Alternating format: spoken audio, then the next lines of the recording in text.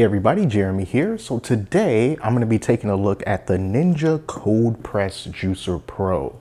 Now this one is a product that just snuck up on me. I didn't even know Ninja made something like this, but it's still relatively new, and I saw this on my way out of Target, just zigzagging through aisles, and bam, there it was. So if you want to pick it up at a place like Target, it's going to cost $129.99. So what is this thing? What can you do with it? Well, you're going to make juice. You're going to make juice by putting in different fruits and vegetables and then letting the auger squeeze the juice out of it, and it's all going to go down into a container, and then the pulp is going to come out of the other end that you can use for compost. You can throw it away, or you can also mix it into some other ingredients that you might feel like doing, so it won't be a complete waste. Looking at the box here are the fancy things that they want you to know. They want you to know that it's 3 times quieter than a typical juicer of this kind, which is considered to be like a masticating juicer. It says that you're going to get more juice per pound of produce, and that it's also going to be easy to clean. Here are some of the juices that they say you can do: fruit juices, nutrient juices, and wellness shots. And they also let you control the amount of pulp that you get from the juice. So they have these 3 filters that come with this thing. So you can connect it so you can have a little bit of pulp, you can have a lot of pulp, or you can have no pulp at all. So it's good that they give you that choice. And of course, I'm sure there's a recipe book in here too, as well as the motor base, a 16-ounce juice jug, the pulp container, a cleaning brush, and there it is, the recipe inspiration guide. All right, so pretty simple stuff. Let's run it through its paces, shall we? But first, let's open it up, see what we get, clean everything, and get started. Okay, ladies and gents, here's everything that comes in the box. Of course, you got the base, and let's just turn it ever so slightly so you can see that Ninja insignia right there on the side. And then on the back, there's only 2 buttons. We got start and stop, and then hold to reverse. You're going to use hold to reverse just in case it gets clogged and you kind of need to reset things. That's what the reverse is for. Here are the 3 filters that you are going to have. This one right here has like little medium-sized holes. So this is the one that you're going to use for a little bit of pulp. The orange one has the biggest holes, so that one is going to be for a lot of pulp. It's easy to remember because orange is like orange juice, and orange juice you think lots of pulp, so that's that. And then you're also going to get this one, which is no pulp at all. So 3 filters total. I'll move those out of the way. You're also going to get this thing, I don't know what it's called, but this is what you use to push the fruits and vegetables into the machine. And you're going to get this black plastic container, which is going to catch the pulp as it comes out. This is the 16-ounce juice container that your juice is going to fall into. This is your cleaning brush. It's got bristles like a regular toothbrush, and then it also has bristles up here for those get a little finer detail, especially if you're trying to clean the insides of things where the brushes might not completely fit. This is the food chute that goes on top of the machine. It's easier to feed food into the machine that way, and you can get like different foods like right here, so it won't have to be on your countertop, if that makes any sense. And then finally,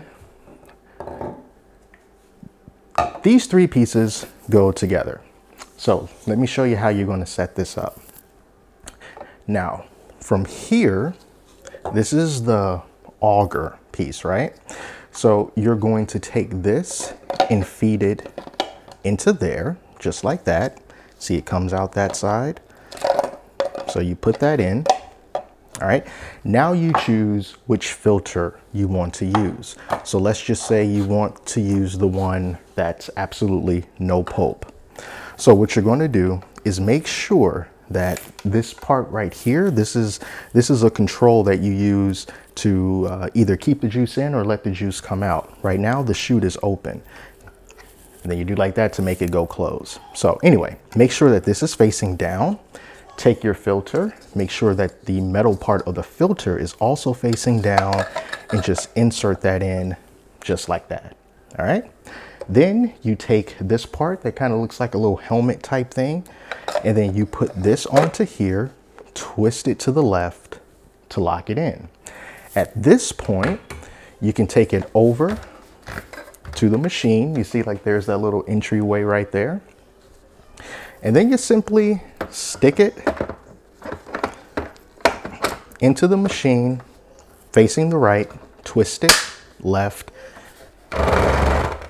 and then it locks right into place.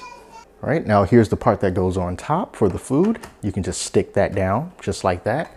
And as you put your food in, you're gonna use this to kind of press it down in there. And then you just take your 16-ounce container and just put it right there. And then take the other little plastic part and put it right there. And that is the basic setup of how everything is going to work. All right, so now let's clean this thing up. And I got some fruits and some vegetables that I'm gonna run through this. All right, so let's start things off pretty simple. Just gonna do some orange juice. I got myself 3 oranges that of course I peeled them and I just kind of broke them apart a little bit. 3 regular normal size Florida oranges, I think. And let's juice it. All right, so I got the a lot of pulp filter installed on here. And let's turn it on. You can see that auger pushing its way over there. We're also going to make sure that this part is not actually covering the hole. So make sure that that's open. And I'll start throwing in some oranges. Now oranges, you know, they're very soft. So it's not going to take a whole lot to work its way through the auger. And notice that the pulp is going to be coming out of this end. But I do want to stress, because I do have another juicer that I use quite a bit, and it works just like this one. And I would just say, hey, take your time, don't rush it, you know. Don't just throw a whole bunch of stuff into the chute and just expect juice to be flowing out like a waterfall of nutrition. Take your time, you know. And it's a lot easier with something like oranges, but when you start incorporating some harder things like apples, and even when you have some leafy vegetables, those are gonna take a little bit more time. It's gonna be a little bit more stress. If you're going to be doing some leafy vegetables as well as something that's very juicy like an orange or something, I like to just sort of mix them in at the same time. You know, so if it seems like the leafy greens are starting to get a little bit caught up or whatever, you know, it's kind of like if you're eating something and it's a little dry. What do?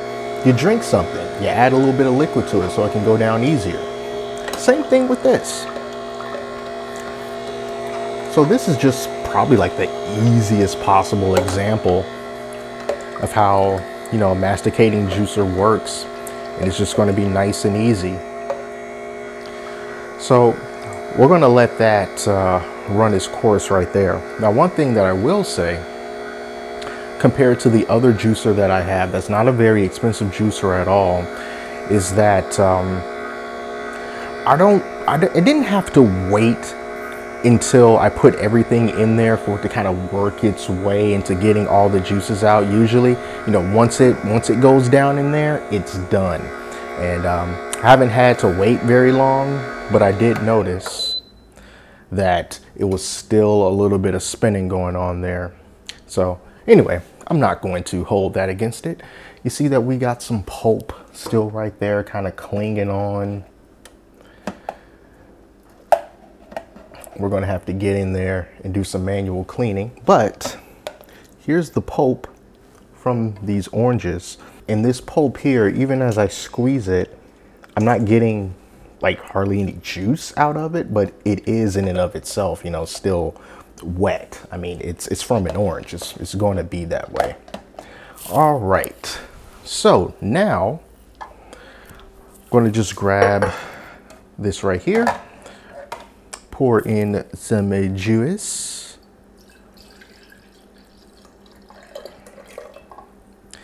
Nice and orange, you know, not like that yellow juice. Oh, and here's another thing I forgot to do. Close that when you're done with it.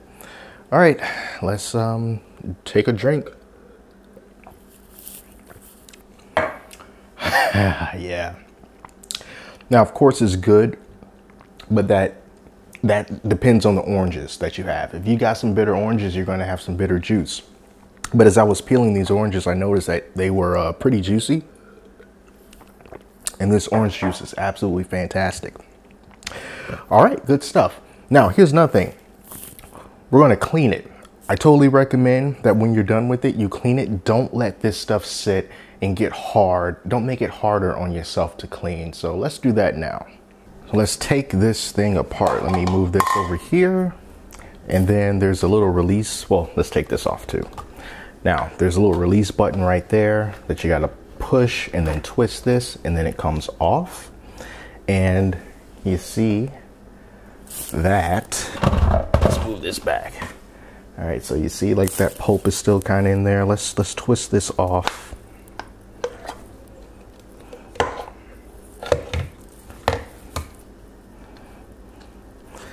All right, so we still got that going on. And one thing that we can do, so it's not too hard to kind of get your finger in there and clean this out. You can also use the little brush for some of the stuff that gets kind of clogged deep down in, you see like that right there. So yeah, so I can just take the brush and just kind of push this out.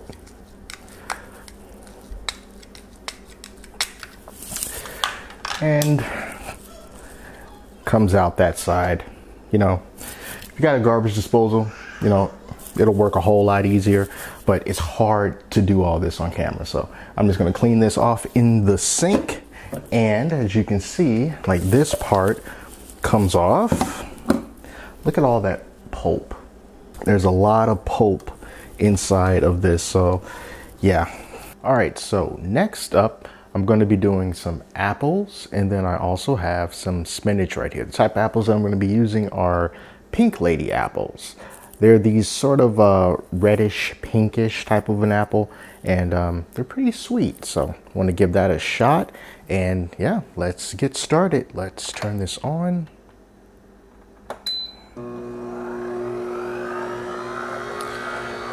All right, here we go. Let's stuff few apples and some spinach down in there. Did I say that this was lettuce? I can't remember. It's not lettuce, it's spinach.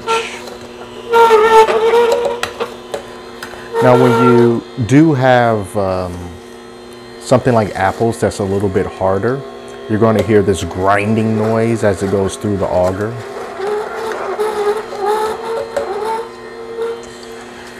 And it's not going to take long to get all this in there, but we're just going to enjoy the whole experience. And always remember, just kind of, you know, take your time with it.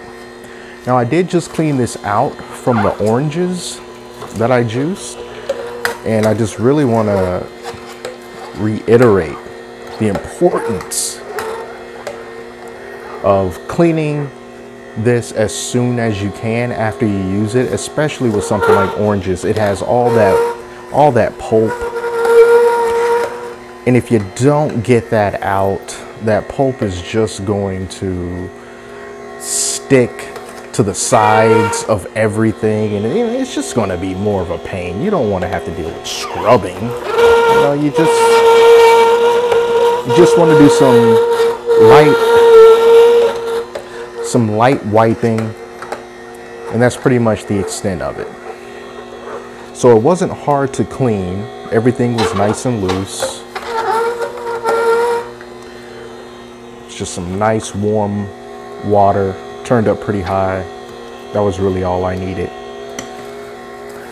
Now, see how I just kind of stuffed a whole bunch of it into the chute just now? That's something I typically don't like to do. Simply because, you know, I just don't want to give the machine a chance to clog by just putting way too much stuff in there, you know? It's going to take our time. Now, of course, when this is done, the juice may not look all that appetizing, because, you know, the spinach takes over. It's going to make it look super green and like, oh, you know. But it's okay because the spinach will overtake the apples in color, but the apples will overtake the spinach in flavor.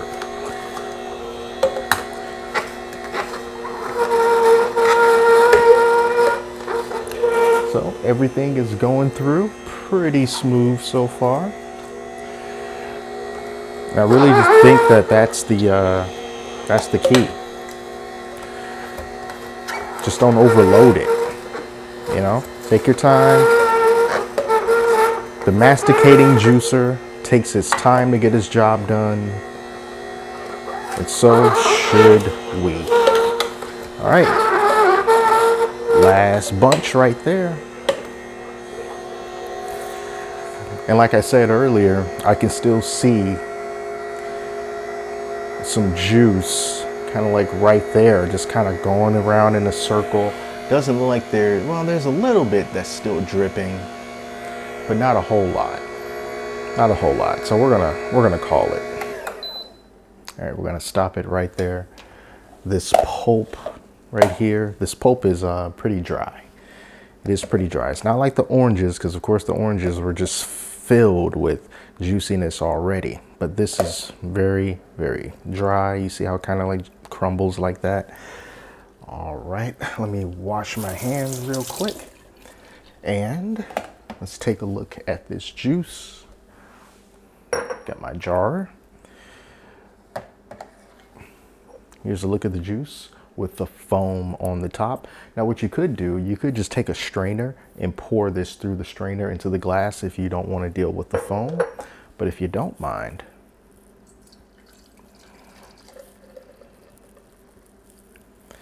so that was 3 kind of like regular normal size apples and a couple handfuls of spinach. And we got about that much juice out of it. I keep forgetting to close that thing. All right, so here we go. Cheers, see how it tastes. Excellent, excellent.